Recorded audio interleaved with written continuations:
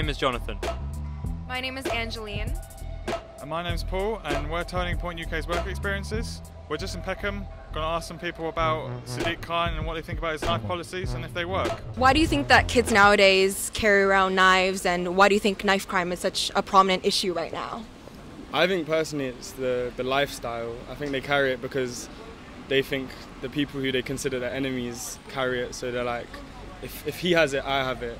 If I got to do that to survive, whatever, I personally think it's insane to carry a knife, but do you know what I mean? Knife crime, other types of crime, how do you think it affects your area directly? Like, do you have any young people to worry about? Anything? Does it affect you? Well, that's a highly charged question because I'm a teacher and I work with special needs kids, so I'm very aware, especially teenagers, so I'm very aware of a lot of the kind of social issues, especially in southeast London.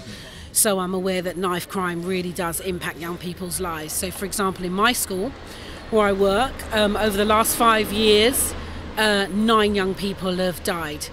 Yeah, and at least half of that has been due to knife crime. Do you feel like stop and search is a valid way to stop crime, or is it intrusive? To a certain extent, I think stop and search should be increased. No one needs to worry about it. If they have nothing to hide, then they shouldn't be, worried about stop and search. What do you think about the crime in your area? Well, in my area, there's crime all over London. The way the situation is, the cutback on police and so on, they should have stop and search.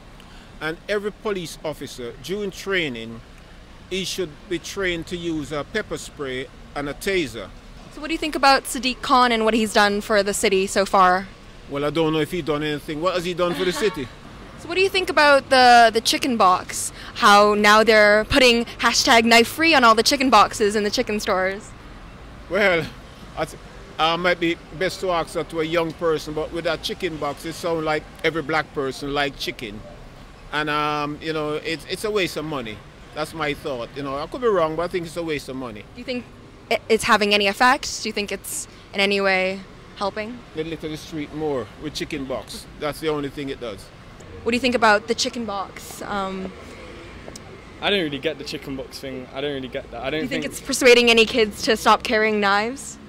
No, it just seems, I don't know, it just seems a bit like, it seems a bit off to do it on like chicken boxes, like, do you know what I mean? Like they could do it on maybe like school food or something, but when it's on chicken boxes, it seems like they're kind of targeting like a certain, do you know what I mean? A certain group, like, and like kind of playing on the stereotype.